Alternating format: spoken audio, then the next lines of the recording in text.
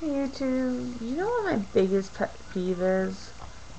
And I don't mean this to be racist at all. It's just, in my building, there's a lot of foreigners. And the only reason why it irritates me, because when I come home at 11:30 at night, I don't want to smell burnt curry down the hallways. I don't want to smell really weird incense that make me want to throw up.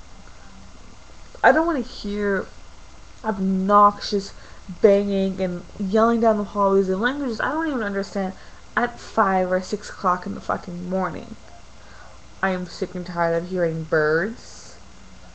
My cat is to the point where it's also, every time we're laying in bed, and every time we hear banging, I'll go, and he will just do this growl like that noise, which pretty much indicates that he is pissed off.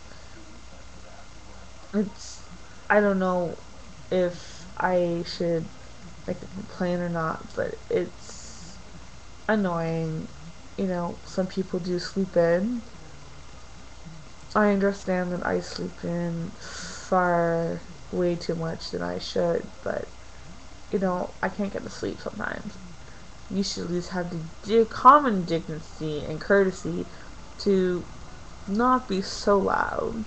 There are people in this building who have children, and there's are people in the building who are like me, who work crazy hours and don't go to bed till late in the morning, and don't want to wake up 2 hours after actually falling asleep because you can't keep your kids under control, or you can't use your indoor voice. I have no idea how people get off thinking that is acceptable to do that.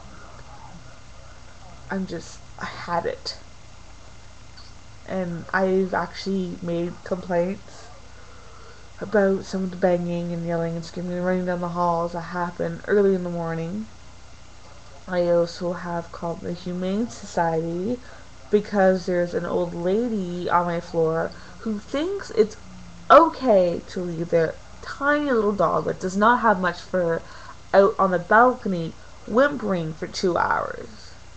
That is unacceptable. If my cat, who doesn't even like any other animals other than chihuahuas, because he thinks they're cats, if he's at the window whimpering and actually having sympathy for this animal that he doesn't like, there's a big problem. Not only do I feel bad, but if my cat is actually off his lazy butt and complaining at the window because the other animal, there is a problem. And I am very shocked to know that the lady didn't even get a slap on the wrist. She got just rude as just slap on the wrist. She got no fine. She just got talking to. And I've called 3 times, and I'm just fed up. Fed the fuck up.